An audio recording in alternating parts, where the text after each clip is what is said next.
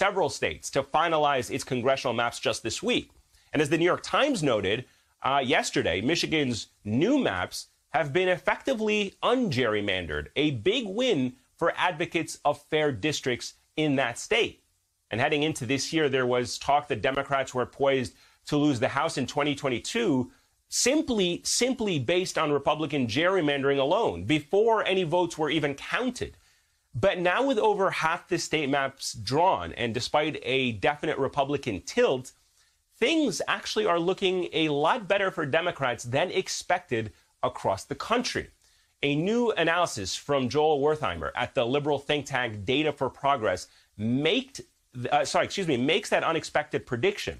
And in part, it reads this: when redistricting is finished, more districts in 2022 will be to the left of Joe Biden's 4.5 national margin against Trump than there were in 2020. So I guess the big question tonight is, how did this happen, and what does it mean for the coming election year?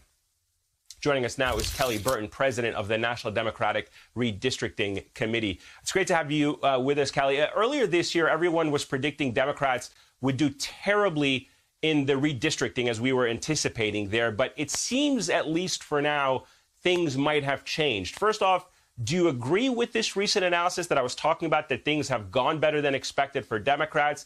And if so, why do you think that is happening?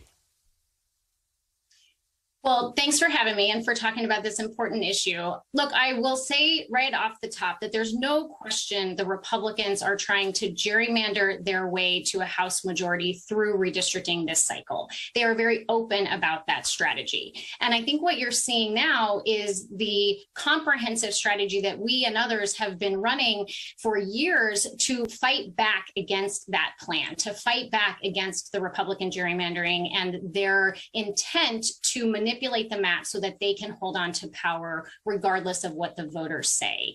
And that comprehensive plan is really coming to fruition. We have been engaging the public and raising awareness about the problematic impact of gerrymandering on our democracy. We have been encouraging people to get involved in this process. We have been shifting the balance of power away from Republican total control that we saw last decade, as you noted, in Ohio, where the voters passed a commission overwhelmingly, similarly in Michigan. And then we've been filing litigation to hold them accountable when they decide to break the law and gerrymander, as we're doing in Ohio. So I think we are executing a plan that we have had in place, knowing what we were up against with Republican gerrymandering, and that plan is paying off. Has it also been effective that in some states, and you can look at a number of factors here that have been put forward for Democrats doing better, but there are some that are saying at least one reason is that in some democratically controlled states, like if you look at Illinois, Oregon, they've decided to draw partisan maps of their own. And I know your organization believes that Democrats can actually win with fair maps, but does it make sense for Democrats not to gerrymander in states they fully control when Republicans continue to do it in their red states? Like, is that the approach here? Should Democrats be playing the Republicans' game in the states that they control? No, and they're not, and we don't need to.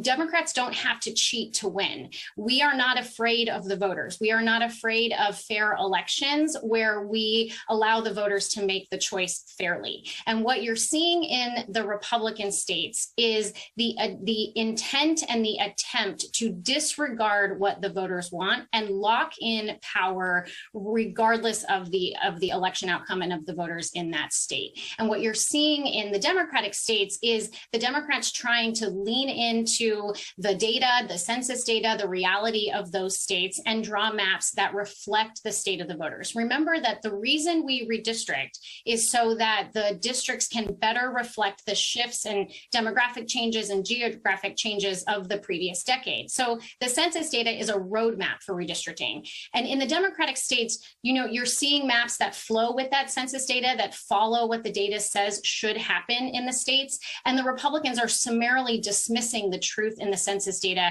and drawing maps for power. It's a different thing. And we don't need to cheat to win. We don't think we should. And we think we can win when the elections and the maps are fair.